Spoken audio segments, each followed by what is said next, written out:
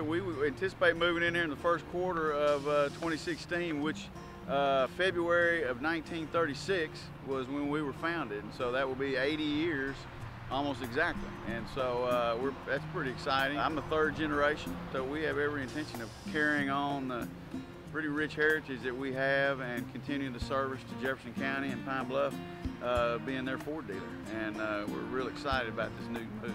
When I talk to my peers in the automobile business that have built car dealerships, you know, one name kept rising up, and it was Harco. You knew what you were doing, the work was high quality, you got it done in a very efficient manner and on time.